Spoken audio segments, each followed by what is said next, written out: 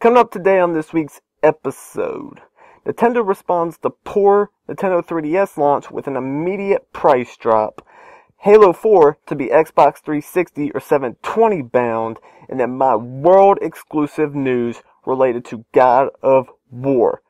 Much more to come. This is Nick's Gaming View.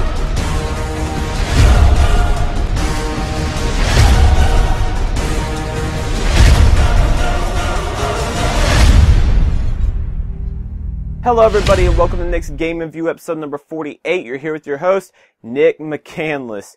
The show we have all been waiting for. I've been hyping it all week. World exclusive news and details related to the God of War franchise. First and foremost, I want to give a huge shout out to all of those who emailed me their questions. I was able to get 90% of them answered, and you will get your answers later in the show. My biggest shout out though goes to the man himself, Stig Asmussen. Thank you so much for taking your time to do this interview with me and for your cooperation. Without his support, this would not have been made possible. So huge shout out to him. Let's go ahead and head into the news, and then we'll get into the details you've all been aching for. And for those 4 or 5 people that emailed me telling me to stop lying about having exclusive news, I look forward to hearing back from you after the show. I'm really interested with what you have to say now. Anyway, let's head into the news. Nintendo responds to a not-so-good launch for the Nintendo 3DS. As we all know, Nintendo held high hopes for the latest handheld gaming device, the 3DS. But due to the $250 price point, I feel it's safe to say the device failed miserably against Nintendo's expectations. Taking action to bring the device back to life, Nintendo announced earlier this week that on August 12th, the Nintendo 3DS will officially drop from its $249.99 price point down to $169.99, roughly a 33% cut. For those who took the early plunge and invested in the 3DS at its $250 price point, Nintendo has stated any owner who logs into Nintendo's eShop on the device before the official price drop August 12th will receive 10 free NES Virtual Console games September 1st, in addition to 10 more Game Boy Advance Virtual Console games that Nintendo does not plan on releasing to the public before the end of the year. With the PSP outselling the 3DS 2.5 to 1 this past quarter, it seems Nintendo has learned the price point in which their market is willing to dish out. And let's hope they apply what they have learned to the pricing of the upcoming Wii U. Hasn't even been out 6 months, and they're already giving it a 33% price cut. Is it a surprise? Not so much. Let's hope that Nintendo analyzes this when they go to decide on a price for the Wii U. Yes, it's powerful hardware. That tablet controller is nice. But at the same time, you launch that device at $400. It's not going to turn out so well. So Nintendo, you're going to have to take a hit. And yes, it will hurt you financially, but use your software to back it up. We'll have to see what happens. I'm looking forward to seeing what Nintendo announces the Wii U's pricing at. I'll keep you all tuned in. Now, Halo 4 to be Xbox 360 or 720 bound. Frank O'Connor, creative director of the studio taken over for Bungie with the Halo franchise, 343 Industries, revealed during a Comic-Con 2011 panel that they have been working on Halo 4 for a couple of years. Frank did not specify whether or not this couple of years includes actual game development or just planning, leaving the question of whether it will hit the Xbox 360 or not open for discussion. So Frank did not state exactly whether they've been developing the game the past couple years or just been working on it the past couple years. You may be like, well, why does it matter? If they've been developing the game and actually building the game the past couple years, more than likely it would be launching on the Xbox 360, because I highly doubt they had the Xbox 720 development kits ready a couple years ago. Could they just be planning the game, and when they get the development kits, start from there? That's also a possibility. I'll keep you all tuned in. That's it for the news this week. I know there's not much news, but that's not why you're watching the show. Come on. You want to know what's going to happen with God of War from this point on, and I'm here to bring you guys the world exclusive. Let's go ahead and head into the interview, and I'll be right back. Hello, everybody. You're here with Nick McCandless, CEO of TheGamerAccess.com and host of Nick's Gaming View, as well as Stig Asmussen, director of God of War 3. How are you doing today, Stig? Good. How you doing, Nick? I'm doing great. Now, before we jump into any specifics, can you give us an overview of what your job is at Sony Santa Monica? Yeah, I'm a creative director. Like, for example, on God of War 3, what that meant is that I kind of have to lay out the roadmap of what the whole game is going to be, and on a daily basis, make sure that the team's executing it. When I say execute, I don't mean people are getting their tasks done on time and that kind of thing, but in terms of like the quality and the gameplay and the feeling and the spirit of the game, I got to make sure that all that stuff comes together, and it's a great experience. And you did a great job. God of War 3 turned out amazing, so we thank you all for that experience. Thank you. That's music in my ears. Now, how were you able to land such an awesome job working on one of the best video game franchises to date, God of War? Well, it's just about the trek, I started working at Midway, after I got out of college, and I thought I was going to be there forever. And they closed the studio. And 2 weeks later, I ended up here, and it was working at God of War 1 pretty early in the process. And I was a lead environment artist. And, when we started up on 2, I was asked to become art director, so we did 2, and that went really well. And then on 3, our former director, Corey Barlog, left, pretty early into the project, about 8 months in, and they asked me to become the director, step in and get the game done. So, it all feels to me though like it's been a pretty natural progression. It's something that, I'm really comfortable with, and I'm enjoying it every day. Now, obviously, we all know that the original director of God of War was the legend David Jaffe. How was it like working with Jaffe? It's great. I mean, he's a very inspiring guy. He definitely laid out a vision that everybody could get behind. It's one of the big reasons why I came to work here is because I thought the game was awesome. And he pushed us every day to, just do the best that we could. And within this studio, he gave us, the creative tools to make sure that we could execute. I mean, he's got no shortage of good ideas, and that's why this series has been so successful, is because he kind of set the table for us. All right, now, like I stated before, God of War 3 was nothing short of amazing and left the industry stunned. Would you say that Sony Santa Monica accomplished all of your goals with God of War 3? And if anything, what would you like to change or improve if given the opportunity? Yeah, I definitely think we accomplished all of our goals. I think we went beyond what we set out to do. In terms of changing, there's not a whole lot I changed. I mean, we had to make some cuts to one of a major Titan battle that was at the end. I've talked about that publicly, and that was a really, really tough cut because we really needed 3 Titan battles.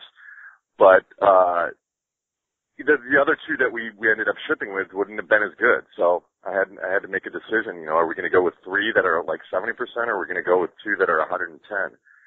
So I took the 2 option, but I don't really have any regrets at all. I thought the team really stepped up to the plate, and I remember one day when we were just about done with it, and I was playing it every single day for months, and I just to make sure that everything was fun and that we were getting all of our the right kind of feeling when you were playing the game. And I remember one day I was like, this thing's almost done, and you know what? It's sweet. It's awesome, and I don't have any regrets. Yeah, I don't think anyone can disagree with you there. Blew me away. The first time I saw that game, I was like, wow. Now, with 3D technology becoming increasingly popular in gaming today, can gamers expect God of War 3 to receive a possible 3D patch sometime down the line? I'll be honest with you, there's no talk about it. I'm not. Okay. I'm not sure how complicated it would be. The thing is that when you're talking 3D, you really want to make sure that you have a constant 60 frames per second. Right. And we on 3 went through with a variable. I mean, we did on all the games, 1, 2, and 3. We did a variable frame rate. On 1, it was 60 most of the time. On 2, it was at 60 about 50% of the time. And on 3, on new hardware, there was maybe 10%, 15% of the game it was at 60. So getting 3D to work on God of War 3 it wouldn't be a simple patch. It would be an overhaul of the whole game. So I think that's really unlikely. All right, thank you, because there's been a lot of people on the net. God of War 3 is going 3D, and that's kind of how I feel about it. I'd rather it not be implemented than to just tack it on like some of these other games. But yeah, I'll leave that for another discussion. Now, with such a large percentage of God of War fans begging for some form of DLC, do Do you feel downloadable content has a place for God of War 3? The thing about the DLC is, I think we've only had one. I think it was the one that came with Ghost of Sparta, with the demo skin. And right. It's kind of like you have to have a really well thought out plan before you go to ship. This is kind of our DLC strategy. And unfortunately, I was so caught up with making sure that 3 was right. We had some things that we were interested in doing as DLC and we were planning on doing, but those just kind of had to fall on the editing room floor because we were trying to get just the core game done. And then once you get off of it, it's like, well, we're not working on that anymore, so it's kind of hard to support that. So I think, once again, I think that's pretty unlikely too. All right. Now, what are your thoughts on the PlayStation Vita? And do you see such powerful device possibly working with God of War in some way in the future? Yeah, I think it would be pretty safe to say that there'd be some kind of God of War influence on the Vita. I don't know any specifics on that, but it's a pretty lucrative franchise for the company, so I would think that they'd want to have that presence there. As far as the device itself goes, I think it's pretty fantastic. I think it's there. The hardware's there. It's a powerful machine. The back touch is really cool. I mean, all I think the biggest thing is like what does the interface and the operating system come down to, and how easy is it to? Everybody right now is really kind of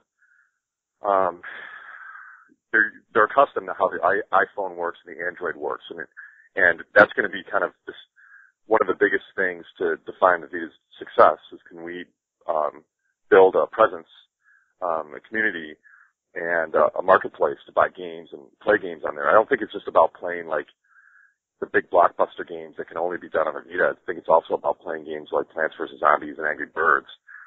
That's what people are going to expect. And if you want something that's going to do something different than the iPhone or the iPad, Vita can do that because it's more powerful.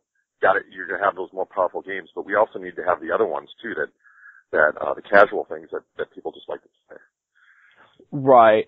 Now, taking a break from the gaming side, you may not have heard anything, but I thought I would ask, have you happened to hear anything on the supposed God of War movie in the works? Boy, that's one. Yeah, I've heard a lot of stuff about it over the years, but it's kind of, I get the same reports that everybody else does. Okay.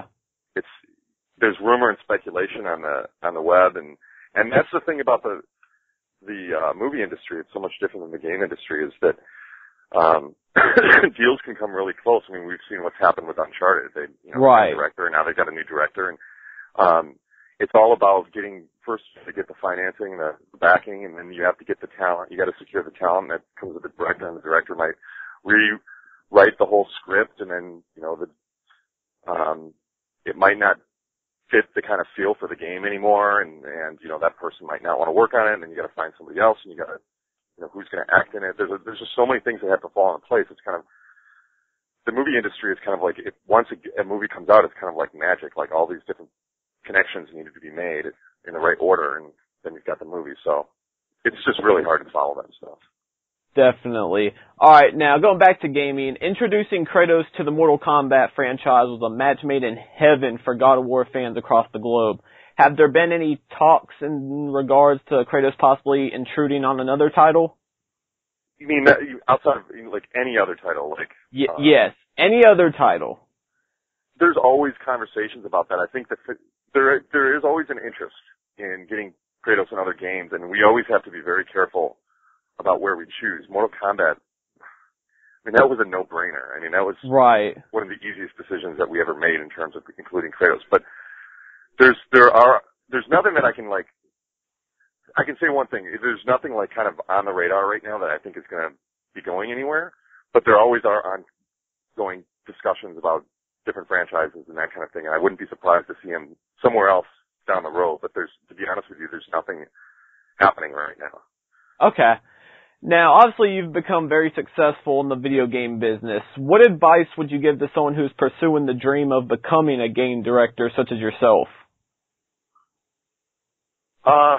Well, you have to, I mean, I think becoming a director, I mean, you have to go through kind of the process of learning and understanding how games are made in general. That's what you aspire to. and you have to start somewhere in the games industry. Now, there's people that have started as testers that have worked their way up to director, but not everybody wants to be a tester. You know, maybe you want to be a designer or an artist, and I think the best thing to do is you know, go to school, really hone in on what thing is the thing that really interests you the most, you know, that you're really going to be able to sink your teeth in. It doesn't mean, as a director, you got to wear a lot of different hats, but you have to start somewhere. So kind of, you know, if you're really into music for games or something, then study that. You got to get your foot in the door. And once you do, try to understand, you know, everything that's going on in the game, not only what you're doing, but, you know, the whole process as well. I think the other thing too is I don't think you necessarily need to like go to college or anything like that either. I think the industry is still at this point right now where we've seen a lot of guys that have gotten, you know, done things with Team Fortress and Unreal and they've been able to create their own maps and, you know, we love seeing that stuff because that's right there. You get the whole package. You get the design and you get the graphics. So, I think that's a good route to go as well. Right, and we've definitely seen a lot of people come out of the mobile business as well, with how simple it is to get a game on the App Store, the Android Marketplace. Sure. A lot of people have came out there. That's fantastic, and also, you know, anything that you're going to do on PC and Flash, whatever, if you can get somebody's hands on it, and it's really good, they're going to get excited about it. And I think the other thing too is if you're aspiring to be a director, it's a lot of it's just about ideas and always try challenging yourself to come up with new and fresh ideas. And even if you're not making them, get them down on paper and try to flush them out a little bit. Definitely. Now, Stig, I definitely appreciate your time. Now, to end it all off with the question everyone wants answered, was God of War 3 the end for Kratos or the God of War franchise as a whole? Wow. Come on, give us something. Well, like I said, and I think I've said this before, I think that the company, there's going to be more God of Wars. There has to be. Where does that fall in the universe? Where do they fall in the universe? I don't know. And when are we going to see them? I don't know that either. But I think there's a lot of money to be made there. And right. At the end of the day, we are a business. But when we finished God of War 3, kind of where my head was, that was it. That was the end of the trilogy, and we told the story, and when we kind of gave it a fitting conclusion and took him out the right way, but we left it in a place that it could, we don't know where he is, so it could go anywhere. I have an idea of where it would go, but, okay. I'm not, I don't know if that's ever going to happen. Yeah, we'll definitely have to stay tuned in. And just as an idea, I actually spoke with a couple people this past week, because I was very excited when I told them, hey, I'm going to have the opportunity to talk to Stig. But a lot of people have told me that they would like to possibly take control of Zeus sometime in a future God of War game. So, that would be pretty interesting. So did they elaborate on that at all, or? They didn't, but I can have them elaborate it, and I'll get that information to you. Sure. I will do my best to get the info to you. Yeah, that would be awesome. Well, Stig, that concludes the interview. I want to thank you so much for your time. Right, awesome Nick. Interview. Huge fan of God of War. Looking forward to seeing what you guys do next. We're out. Sure. Keep it touching. Look at that. Little sites can't get exclusives. Who knows who I am? I can't get exclusives, right? What was that then? Huge interview, huge exclusives, huge shout out to Stig. You are the man. Thank you so much for taking the time to cooperate and do the interview with me and to not count me out just because I'm not IGN or Kotaku. I greatly appreciate it, Stig. I got more respect for this guy than pretty much anyone else in the gaming industry just because of this. So I want to thank you so much. Hung Fat, he's been trying to sneak little details out of me this whole week. You finally got your answers. Wow, I am blown away. Now, if you listen to the whole interview, you would know at the end I kind of discussed playing Zeus in the next God of War.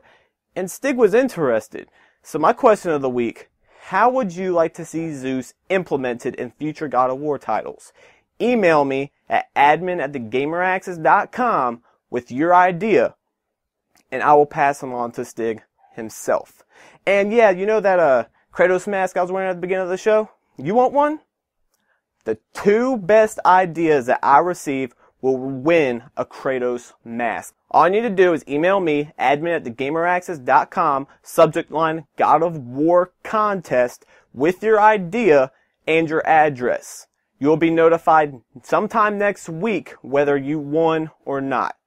Either way, your ideas will be passed on to Stig. I'm going to compile a huge email and send it to Stig with all the details, and who knows, maybe we can get Zeus as a playable character in the next God of War. So that concludes the show, guys. Thank you all for watching. This is a memorable show, I know, and just remember, you heard it here first. Thank you guys so much. If you want to contact me, you can email me at admin@thegameraccess.com. You can follow me on Twitter at twitter.com/thegameraccess. And be sure to keep checking back at thegameraccess.com. That's it for the show. What's up, IGN? What's up, Kotaku? Your boy got the exclusive. Peace. Access granted.